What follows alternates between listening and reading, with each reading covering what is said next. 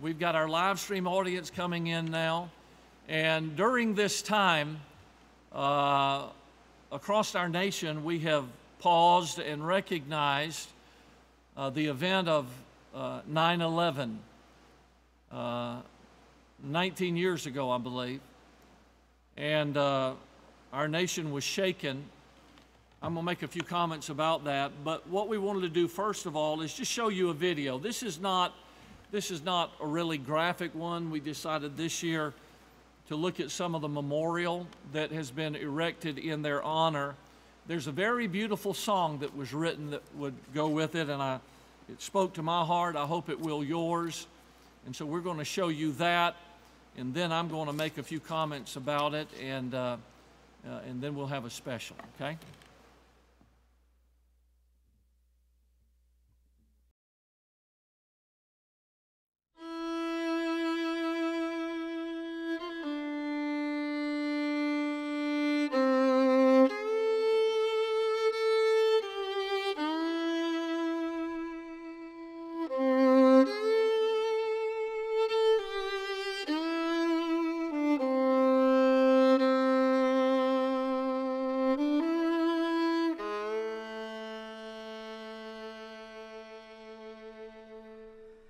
There are no words, there is no song. Is there a balm that can heal these wounds that last a lifetime long? And when the stars have burned to dust, hand in hand we still will stand, because we must.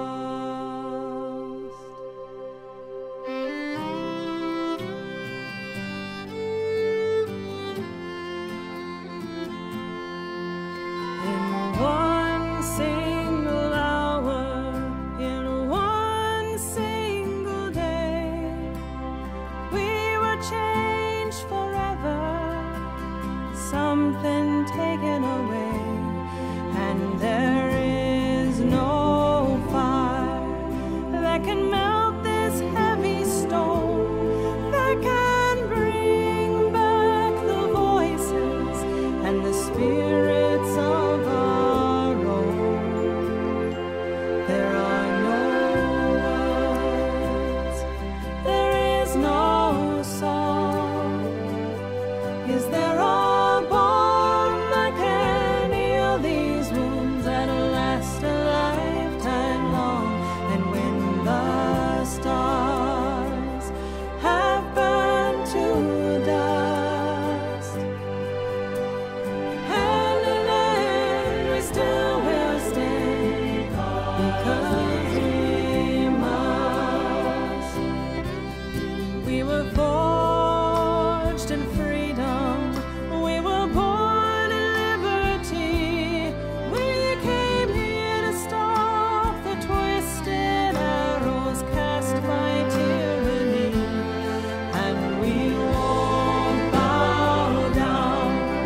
We are strong at heart, we're all chained together that won't be pulled apart.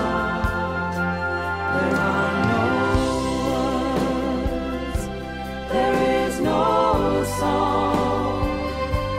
Is there a balm that can heal these wounds that last a lifetime long?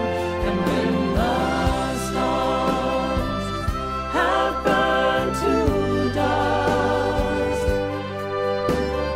hand in hand we still will stand, because we must.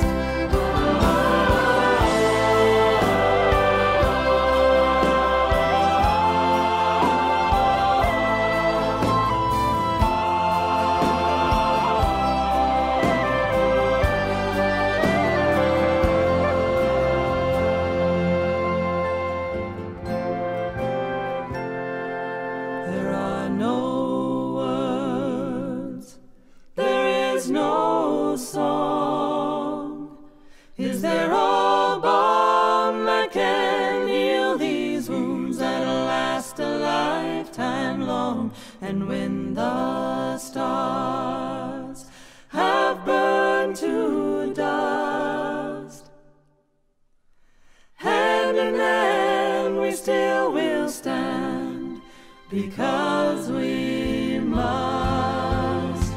There are no words, there is no song. Is there a balm that can heal these wounds that last a lifetime long? And when the stars have burned to dust, hand in hand we still will stand, because we must.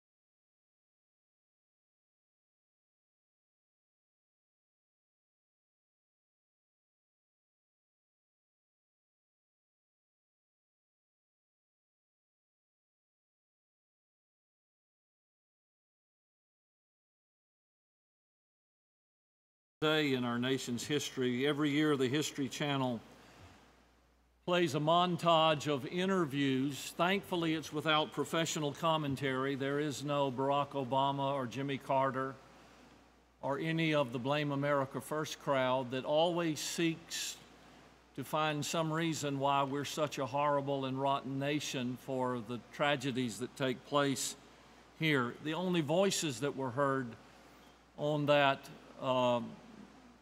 program were the voices of people on the street as it happened.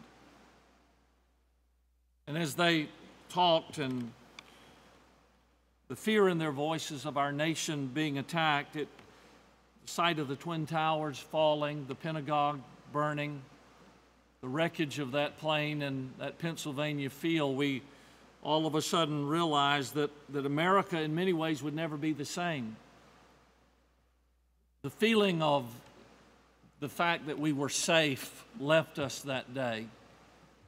We realized that there were people amongst us that would annihilate our way of life, and to some degree our safety disappeared in the burning ashes of ground zero. And we became familiar with words and measures at airports and code red and so many other things that we had never even heard before.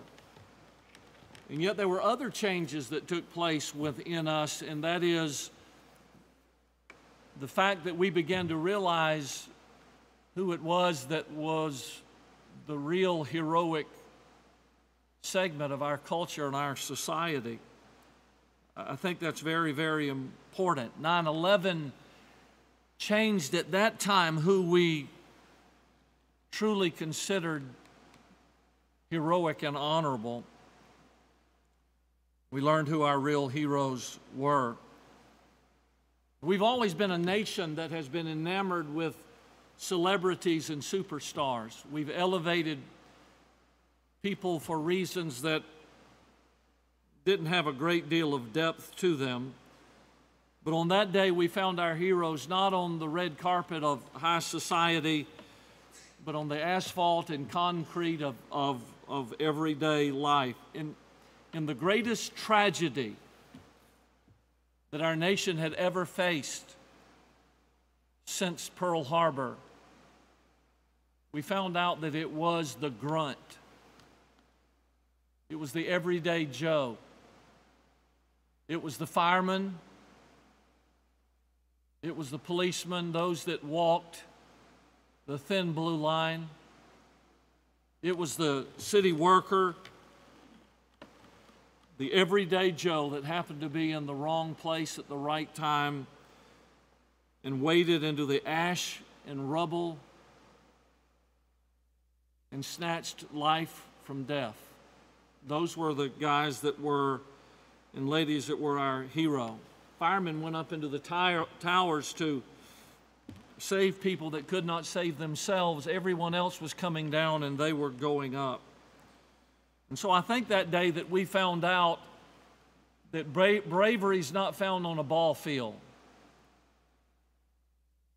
And can I just say, from the depths of who I am and every ounce of conviction that I have in me, if you're looking for a hero, don't look to the NBA or the NFL or Major League Baseball. I'm not sure there's a more disgusting conglomerate of individuals in our nation at this time to be found. Doesn't take true honor to win an Oscar, but it does take character to give your life for others.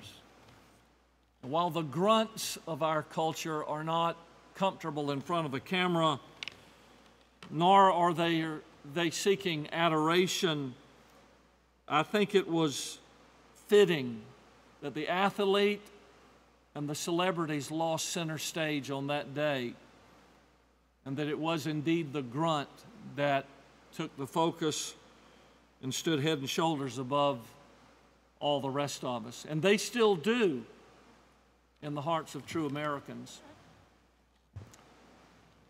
It is said by politicians around our nation, we will never forget, but they have. They have forgotten. They're defunding, belittling, and cursing the very people that pulled our nation together 19 years ago. I saw a picture today of a young girl walking in front of a fire truck, making an obscene gesture at them. And I thought to myself, if you're ever in top of a building and need somebody to come get you, those are the guys that will come get you. We have educated a generation of fools. They don't know where they came from. They don't really know what they believe. They're finding joy in being anarchists and Marxists and arsonists. And it's a tragedy. And so I think that as patriotic Americans, we ought to stand, you ought to thank a policeman. We do stand for the thin blue line. We're not against people that wear any uniform that are crooked and dishonest and break laws. But we do stand for those that protect our freedom and keep us safe at a time when there are those amongst us who do not really love the America that you and I love. And so thank a policeman, thank a fireman, take them out to eat, show them your expression of gratitude for who they are. And pray for those families, because this is an anniversary every year that they go through. And my brother-in-law was one of the first people into the Pentagon after the explosion. And he's the fire chief of Manassas County. And the things that he described to me that he saw are things that cannot be wiped from the mind during a lifetime. And the people that burn our streets and that set fires even to this day, I don't care where they came from. They're of the same character as those that flew planes into our towers. So I pray for our nation that we'll come back and have enough wisdom to realize the freedom that God's given us and to protect it and to enforce our laws. Well, Carissa's going to sing for us now, so I want you to listen to her, and then we'll get right into the book of Nehemiah.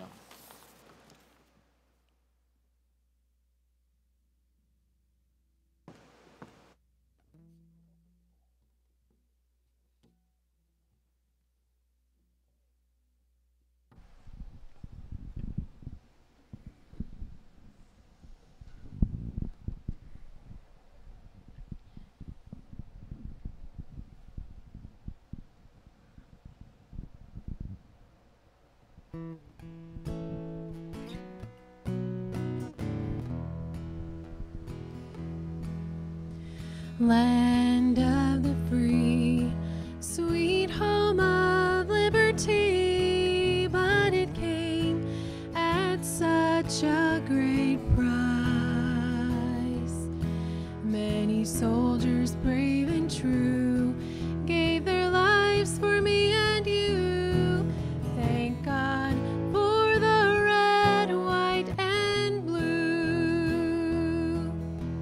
Blood bought my freedom. Someone had to die. Someone freely took my place. Blood was the price, the supreme sacrifice. Someone died that we might be free. Over the sea, on an old rugged tree, a battle was fought for me and you. It will not be fought again, for we have victory over sin. Thank God for Mount Calvary. Blood bought my freedom. Someone had to die. Someone freely took my place. Blood was the price, the supreme sacrifice. Someone died that we might be free. Blood bought my freedom. Someone had to die. Someone freely took my place. Blood was the price, the supreme sacrifice. Someone died that we might be free.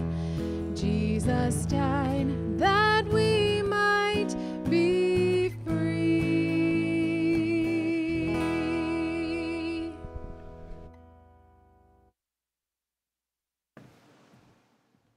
Amen. We are grateful for America. Thank the Lord for the joy and the privilege of living in our nation. We pray for our leaders and pray for our those that are protecting us, and we want to continue to do that. Open your Bible, if you will, this morning to the book of Nehemiah. We're in the book of Nehemiah. We're going to be looking in chapter number 2. Nehemiah and chapter number 2 is where we're going to be. Nehemiah chapter and number 2. And in our place here, if you recall, last week we got to a place, we talked about how that the Babylonians had left the city of Jerusalem in shambles, and not only were the gates burnt and the walls were in rubble, but the people were being tormented by their adversaries. It was a great time of distress in the city of Jerusalem. Some Jews had been allowed to go back after the Persians had supplanted the Babylonians, but they found the task of rebuilding the city far too intimidating. It was bigger than they were, and so they were attempting this project under the strength and energy of their own flesh, and it was just too big for them. There are going to be times in your life you're going to face things that need to be done, but it's going to be bigger than you are. So the question then must be decided as to whether you will attempt it in your flesh or you'll attempt it in the work and the strength that God can give you. Not by might, nor by power, you know. That's what God wrote, but by my Spirit, saith the Lord, to Zerubbabel.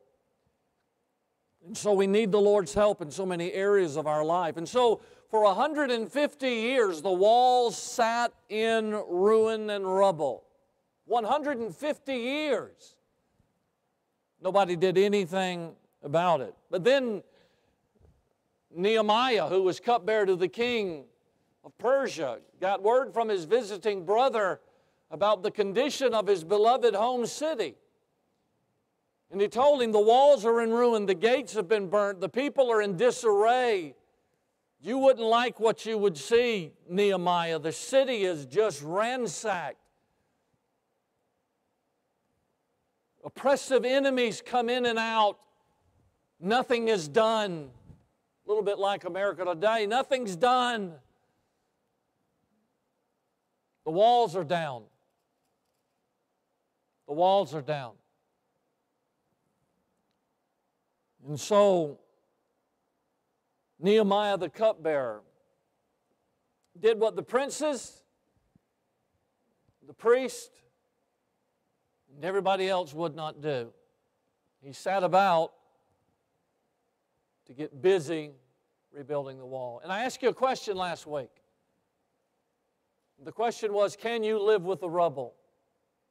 Can you walk around and stumble over and make your way through the rubble of life and live that way for the rest of your life, or do you need to do something to do it? Can you coexist with charred beams and charred dreams?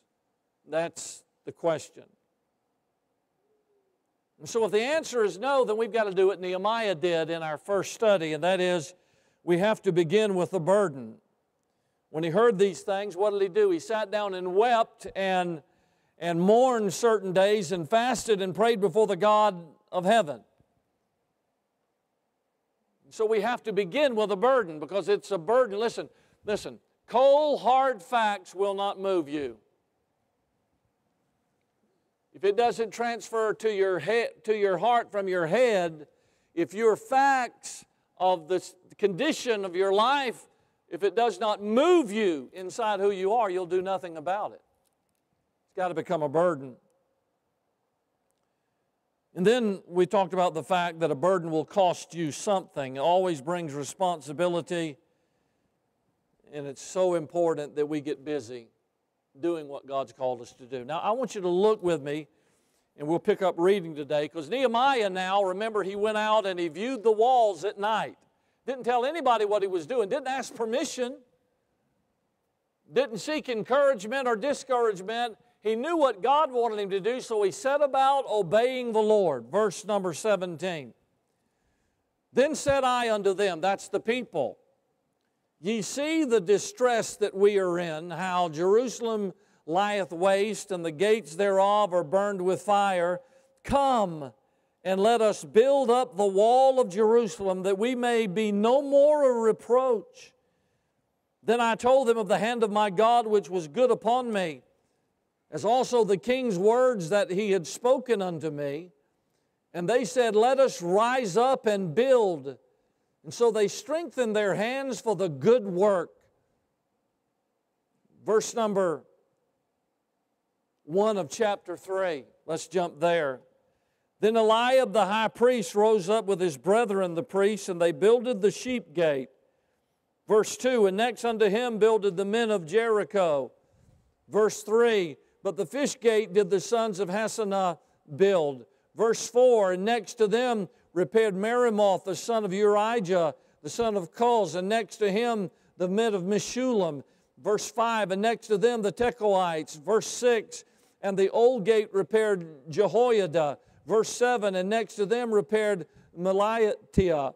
Verse 8, next to him prepared Uzziel. Next to him, in the middle of that verse, also repaired Hananiah. And if you'll go down from verse 9 and 10 and 11 and 12, all the way down, next to him and next to them, and the valley gate repaired this group, and after him repaired this group, and next to him repaired that group, and all the way down through the closing of the chapter, you'll find that somewhere, everywhere, somebody did the work. In every place, in every gate, in every nook and cranny, somebody was doing the work. Father, help us. Give us what we have need of today. And Lord, we'll be grateful to you. Give us strength in our life that we might build the wall. And we'll thank you in Christ's name. Amen. The first thing that I want us to notice as we look at this, that is simply that the wait preceded the work. Now, I think that's very, very important for you and I, because we live in a day of instant everything. We want it now. You know, we don't want to wait.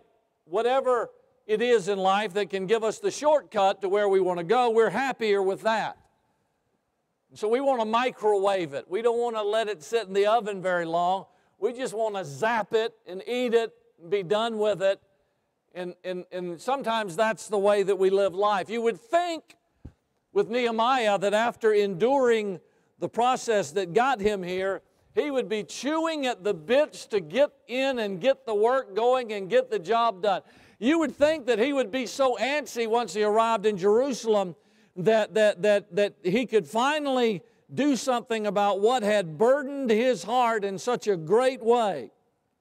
But notice verse number 11 of chapter 2. So I came to Jerusalem and was there 3 days. And so for the first 3 days, you know what Nehemiah did?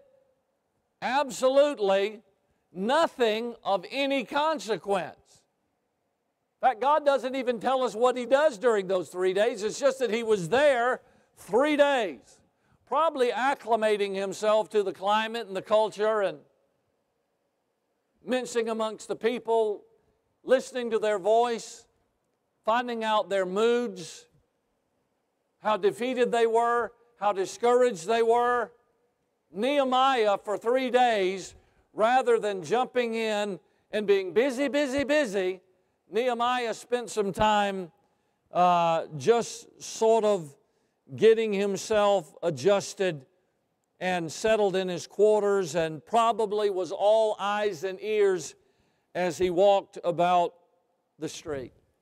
Now, what does that tell us? It tells us that, number one, Nehemiah probably wasn't as reactionary as he was responsive.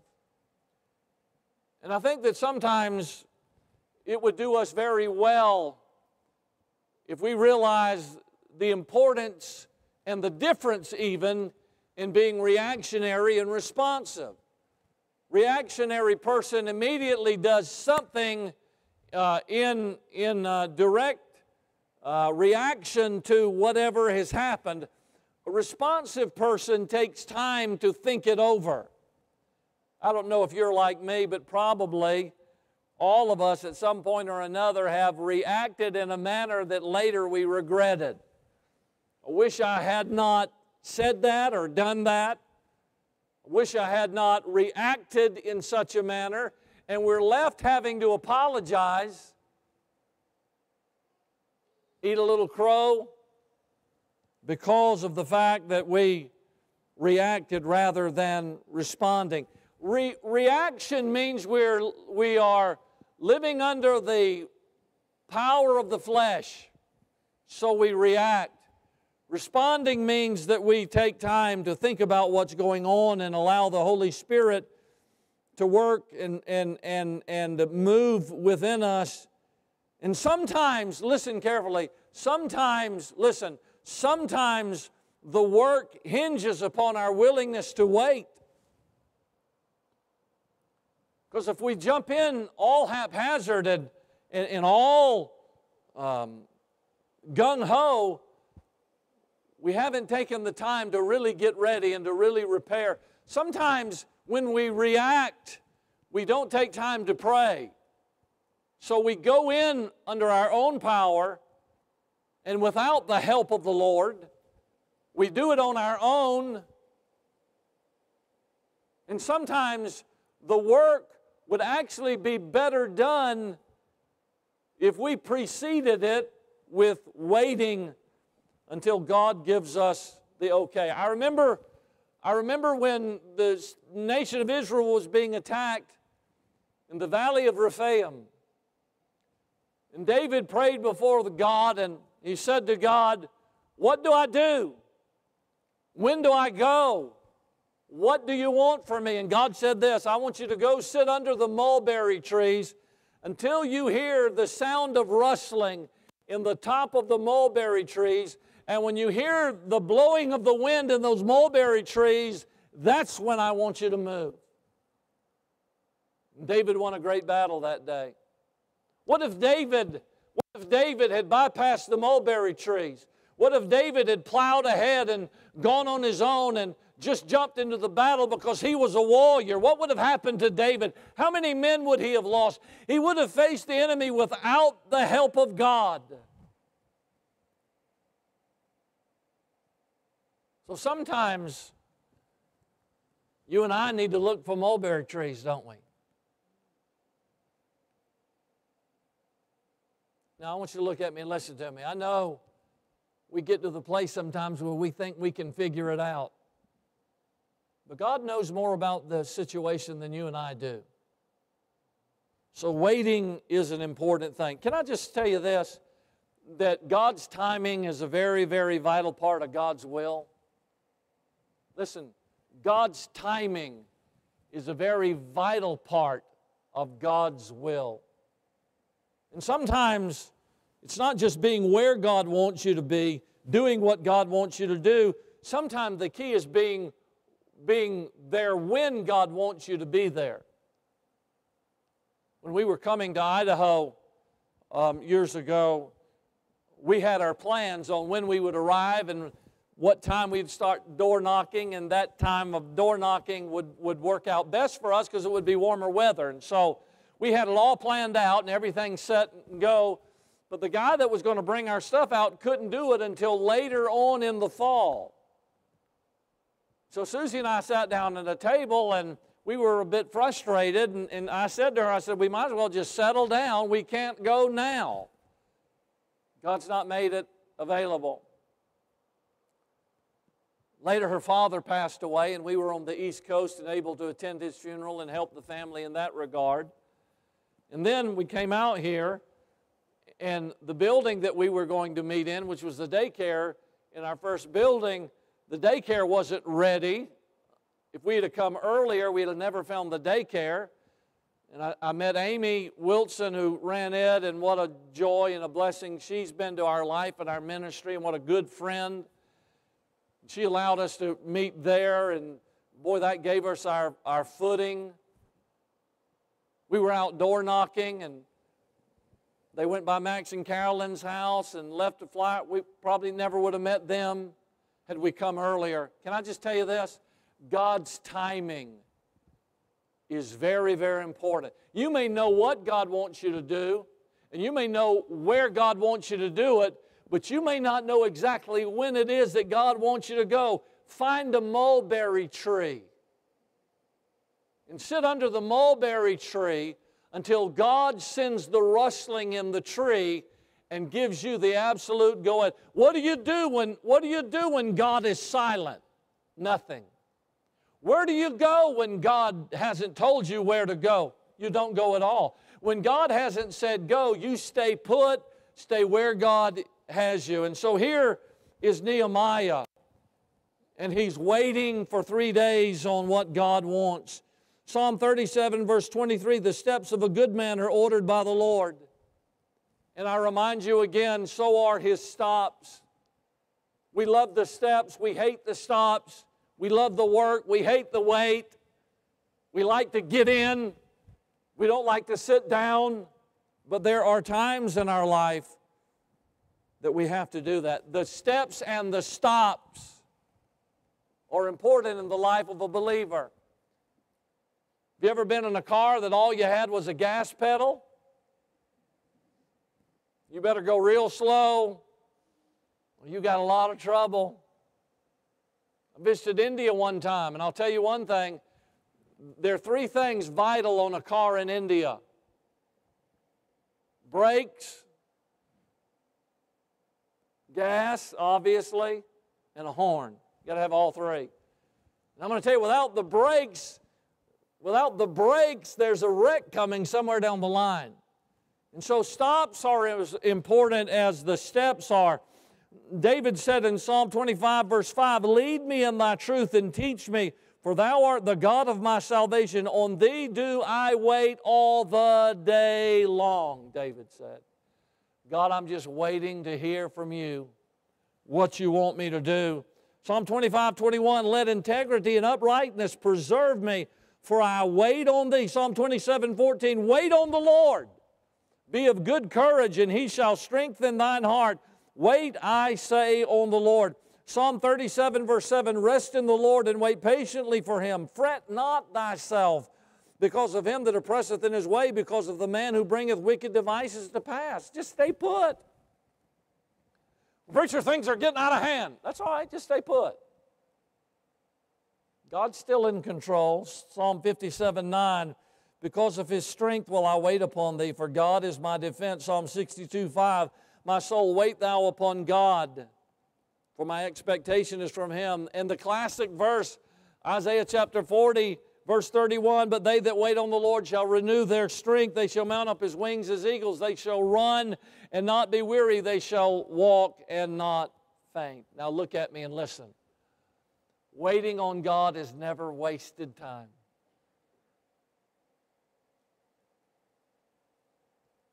Waiting on God is never wasted time. If you don't know when, then wait. If you don't know where, then wait. If you don't know what, then wait. Because God knows all of those things. And in his timing, God will give you the okay and the go ahead.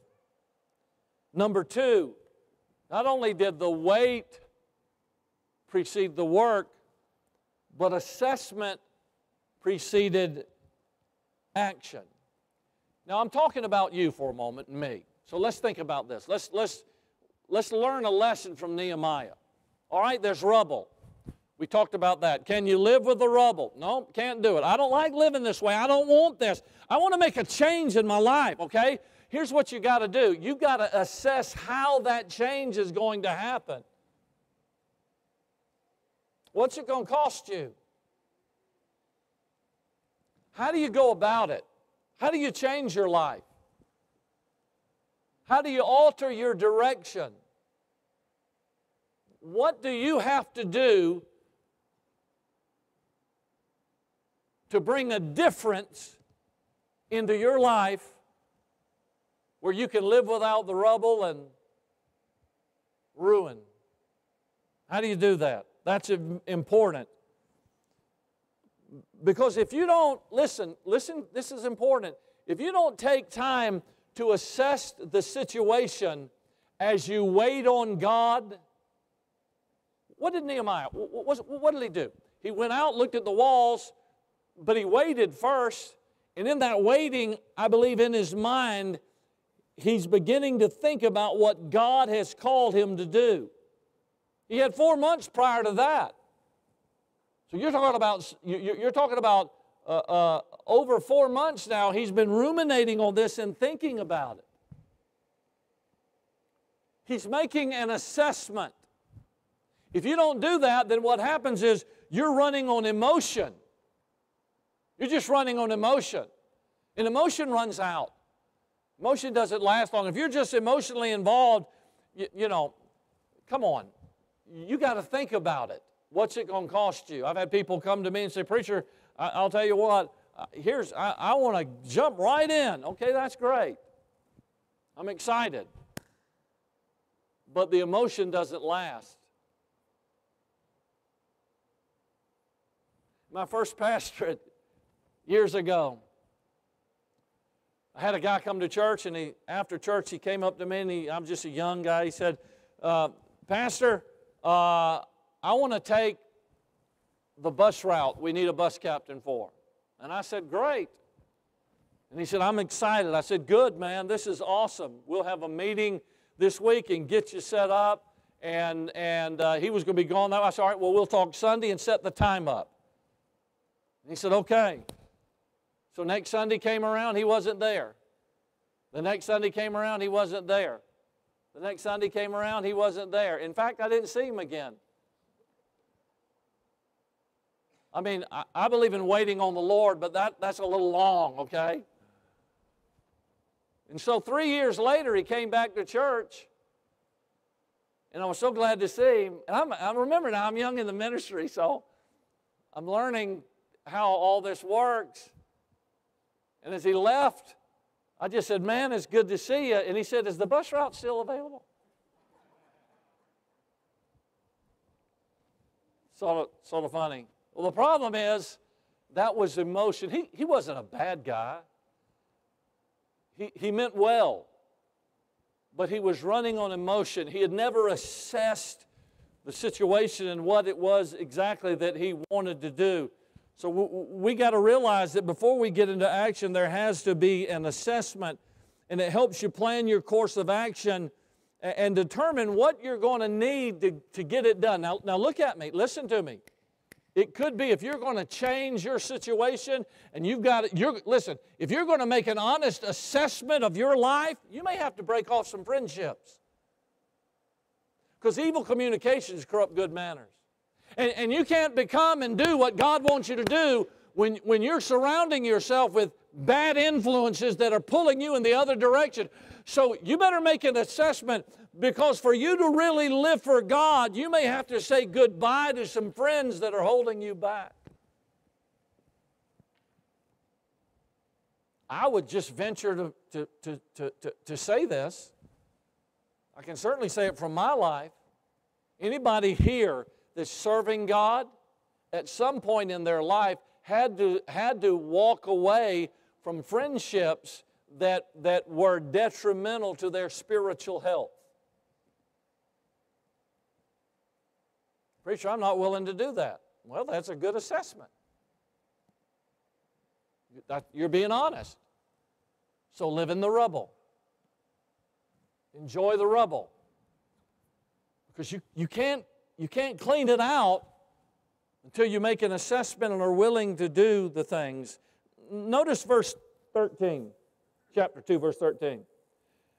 Nehemiah says, and I went out by night. This is fascinating. So I went out by night by the gate of the valley, even before the dragon well, and to the dung port, and viewed the walls of Jerusalem, which were broken down, and the gates thereof were consumed with fire. Would you notice that phrase, viewed the walls? Viewed the walls.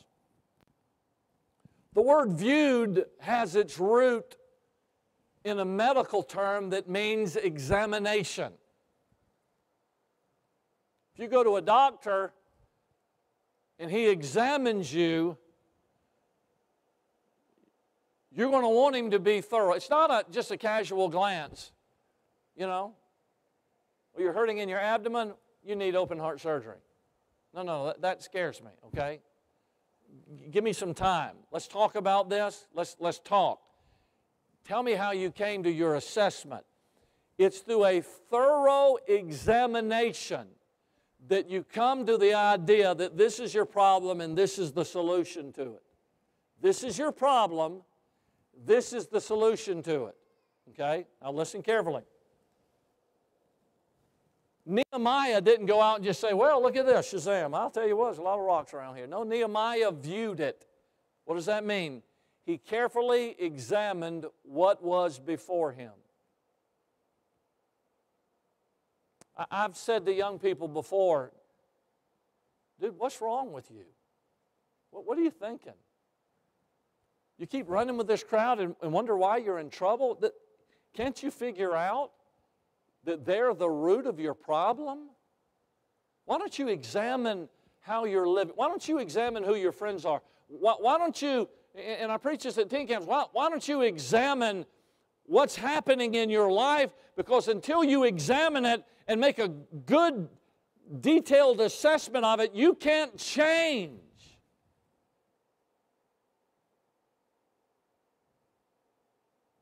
I've been in houses before and pulled families out that were beaten by a drunken husband. Gone in physically and rescued them. Only to have her go back to another alcoholic. And I'm like, what did I go through that for? Examine. What are you doing? That's the same situation you were in before. Why would you go back to the same situation? So in our time of assessment, we have to examine what's going on. Why am I living in this rubble? Why am I here? What have I done to help create? Don't look, no. We're not pointing our finger at everybody else. No. What decisions have I made to place me in the middle of a pack of rubble in my life? Why are my walls broken down? Why are the gates charred and burned? And what can I do about it? We have to take those steps, and the only way we can do that is through examination. We have to make an examination. Okay? Everybody focus on me. We have to make an examination.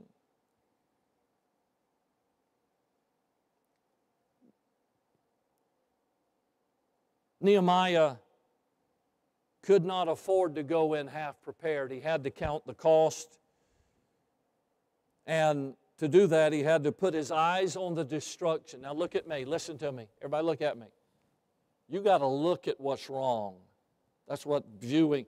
You got to face up. You got to look at, and that may lead you to the mirror.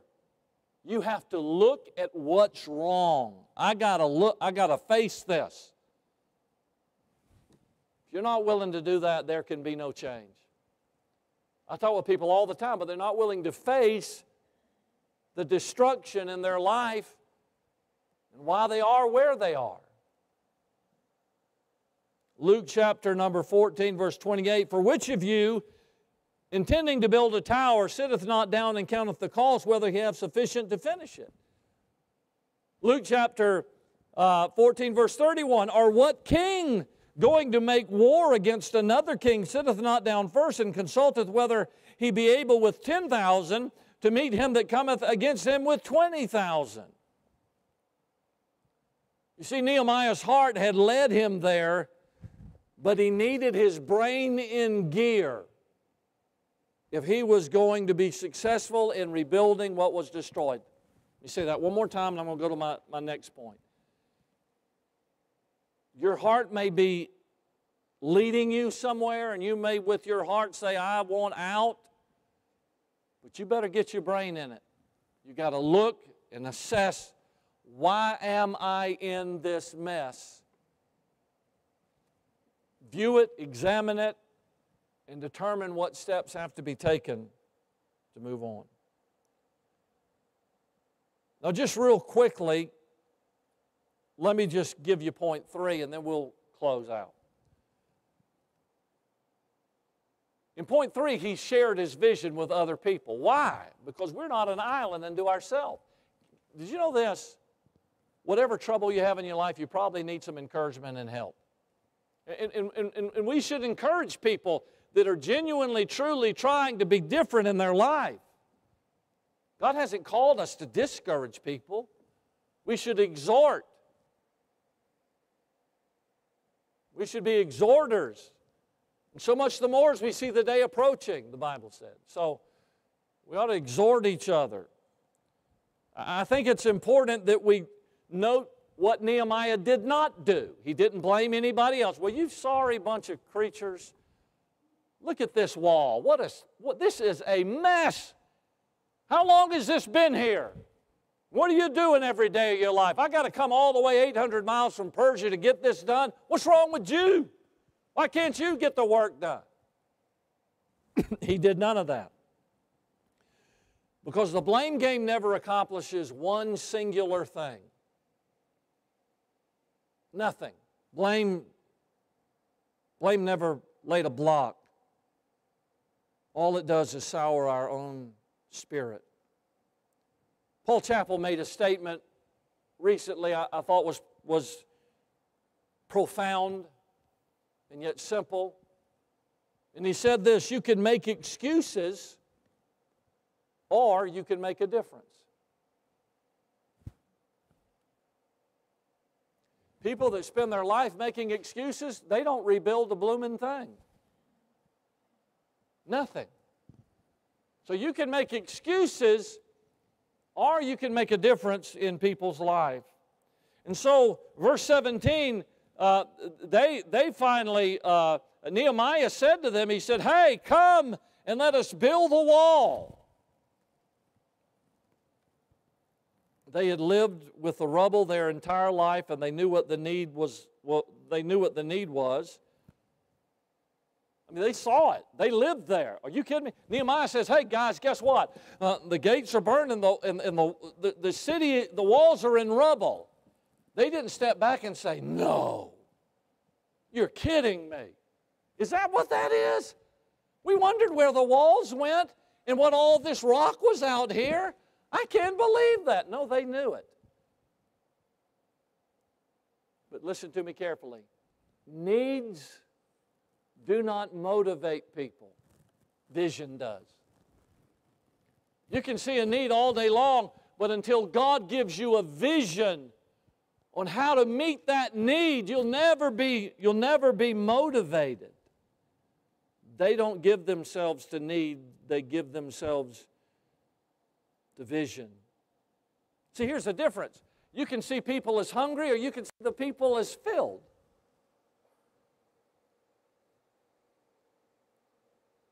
John 6, Jesus is there, his disciples are there, and Jesus looks out, there's a multitude. And one of them comes to him with a need. We got to send them away because they're all hungry. And Jesus said, what do we have to give them? And Philip said, nothing. Not a thing. And the Bible says, Jesus, knowing already what he would do, he had a vision. You see, the disciples saw the people as hungry. Jesus saw the people as filled. It's the vision that changes lives. And so Jesus said, have them sit down in groups of 50s and 100s. So they sat down. Jesus said, well, what do you have? We got a few fish, a few biscuits. And Jesus said, bring it to me. It's the vision that made the difference, and the vision comes from the Lord. Let me tell you this. Listen carefully. Here's the difference in Nehemiah and everybody that had lived in that mess for years. Some of them grew up in it. Here's the difference. The people saw rubble. Nehemiah saw walls. They saw garbage and junk laying at their feet. Nehemiah said, I can see walls. I can see gates. You know, the most frustrating thing in my ministry is when I look at people's lives and see walls, and all they see in their own life is rubble. Chip, you know what I'm talking about. Ernie knows what, you guys know what listen, here's the deal. You know, Chip works over with these incarcerated youth. When he goes in, he sees what God can do in their life, but getting them to see it. Stop looking at yourself as rubble. Stop selling yourself short to a world that pays cheaply for somebody made in the image of God. The most frustrating thing in my life is to see people and see the beauty that God can build in their life, but all they can see is dumpster. That's frustrating, disheartening, painful. Nehemiah had a vision of rebuilding the walls, and thank God the people followed him. They said in verse 18, let us rise up and build. And so they strengthened their hands for the good work. Last of all, and I close with this, and that is simply that Nehemiah developed a team. Oh, what a brilliant thing to do. Let's say we dismiss here. We've got to clear the gym. And we say to Al, God bless you. Al, thank you for being here today. We appreciate that. And hey, would you just send me a text and let me know when the gym is finished? And everybody vamooses. Now, Al's got a motor. That's what we call it in sports. Al's got a very good motor. It does not run out. I run several miles every day. Al goes up to the mountains and runs like 35 miles and Okay? So he's either really high on something or he's in good shape. So we could give it to Al, and later we'd find out Al got the job done. But that's not how it works. First of all, there's not only a sharing of responsibility, but there's a sharing of blessings. And Nehemiah was smart enough to realize that alone he could not rebuild the walls and redesign the gates. The burden was his to begin with, but the job of getting it done had to be shared by many, and he was dependent on their help. Listen, listen, listen. He was dependent on their help. Boy, is that so true in a church? You know, you can't do it by yourself. On the desk in the Oval Office, President Reagan had a small plaque that had these words on it: "There is no limit to what a man can do or where he can go if he does not mind who gets the credit." It's a team effort. Nehemiah wasn't on an ego trip. He wasn't trying to build a name for himself. He was thankful for every single person that got involved.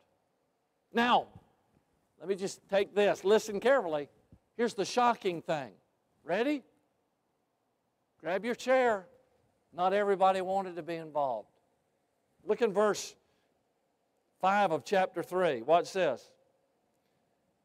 "And next unto them the Tekoites repaired," watch, "but their nobles put not their neck to the work of the Lord." You know why? Because they were nobles. No, wait a minute. We're grateful for everybody building the wall, certainly. We're thankful for that. But that's below us. We can't do that. We can't get that job. We're nobles. We're nobles. You can ask us to do something, but we don't get our hands dirty. We prefer positions of leadership. We've had people like that. That came in. First time I saw one guy, he came up to me, he said, "I'm willing to teach a Sunday school class, your adult class, if you need me to." And I'm thinking, I don't even know you. I don't even know who you are. You have people come, and if they can't assume a position of what they consider high visibility, they don't want to hang around. I'll tell you the story. One time years ago, I was at a meeting. I was young in the ministry. I'd been invited to preach at this conference, and these guys from all over America were there, and I was speaking with them. And afterwards at night, I was eating out with them. And here I'm a young guy, and here's these guys that have gotten their name on flyers and programs, and I'm walking in high cotton, we call it back in the South. Man, I'm walking in high cotton.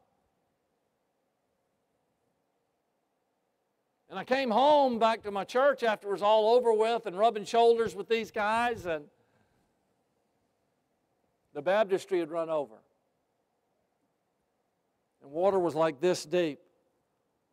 So I stood for hours with a shop vac, vacuuming water out of the back of the church, putting fans up, hoping it would be dry by the next Sunday and the musty smell would be gone. And then I got a phone call from a lady who ran one of our buses, and she said the teenagers took the bus out on their activity on Friday night and they left it a mess. And I'm thinking, the broom fits your hands as good as it does mine. Get a broom, get a dustpan, and clean the bus. And I'll talk with our youth guy later. She wasn't cleaning no bus. So I had to go out and clean the bus. And the whole time I was sweeping it up, I was griping to myself. Nobody else was there. Tell you one thing, I go preach at a meeting like that, get back, I got to vacuum up water. Now I'm sweeping this stuff up. Nobody can get in and help me. Why can't they sweep the bus? They saw the bus. She saw the bus was dirty. Why does the preacher have to sweep the bus? Blah, blah, blah, blah, blah, blah, blah. And the Holy Spirit of God said, "Oh, you're high cotton now, huh, Dean? You walk with the big wigs, and so now you're too good for this. You can't pick up paper, Dean. You're somebody. And he smote me in my heart and said, the day that you are too good to clean a toilet or pick up a singular piece of paper is the day that you're too big for me to use. Hey, there's nothing wrong with me sweeping. I'll sweep in here. Now, other people like to do it, and I'm grateful for that. But I'm not a CEO. I'm a pastor. I'm a servant. I can work just like you can work and get my hands dirty just like you. And the moment we feel like we are noble and above that is the moment that God says, well, I'll just let you do it your way. So here's Nehemiah, and here's a group of people that said, nah, we're nobles, we won't, no, listen. Don't look for us. We'll let the commoners handle that. Now, the thing I like about Nehemiah is he didn't get mad, didn't get discouraged, and didn't preach to the choir. You know? He didn't get all bent out of shape. 1 Corinthians 3:9, for we are laborers together with God. Did you know this? Did you know that when we work together for God's glory, God works with us? When we build a wall in your life, you say, I want to do something. God's led me to change. Do you know what God will do? As you get busy on the change, God will work with you. Now, the wall's not coming up overnight, so you can give up on that. But if you'll work on your life, God will work with you on your life. Laborers together with God. We are living in a difficult, different time, aren't we?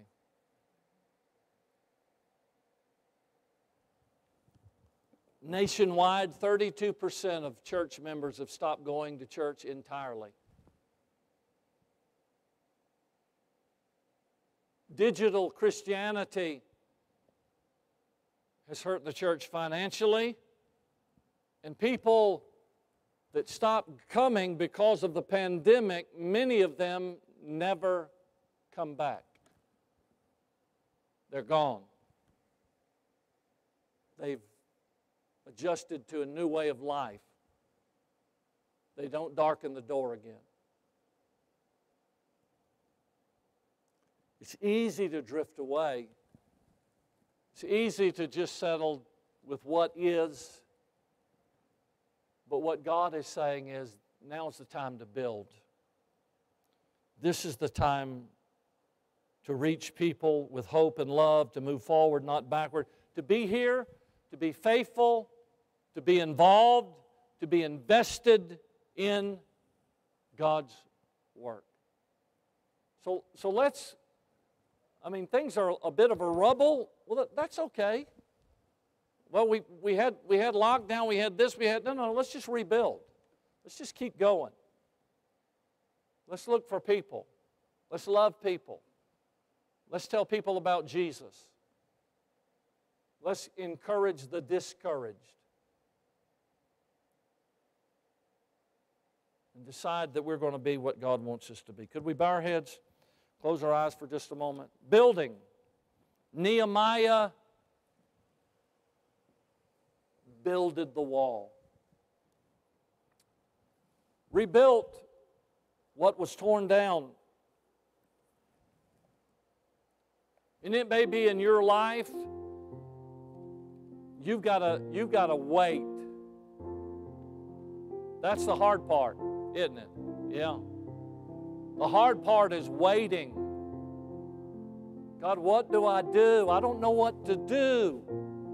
Okay, then don't do anything. Just serve, worship, love, read your Bible, be faithful, come to church. Do what you know to do that is right. He'll show you the other things in His time. Timing is important. It may be that you need to make an assessment. Okay, where do I go from here? I've made some mistakes that's got me. Where do I go from here? How do I rebuild? We're making assessments even as a church. I'm grateful because of our finances. I'm thankful for our membership and your involvement. But we're not folding up tent. We're making assessments on how we can reach more people. People that hurt, people that are in need right now. Let's don't go backwards. Let's don't consign ourselves to rubble. Let's get a vision of what God would make us as individuals and how God would use us as a church. Father, help us, I pray, that we would give our life to you to become what you want us to be, Lord. Take the shattered pieces of our past and make us who you would want us to be, both as people and as a congregation, Lord. Rebuild us according to your pleasure. In Jesus' name, I pray. Amen. All right.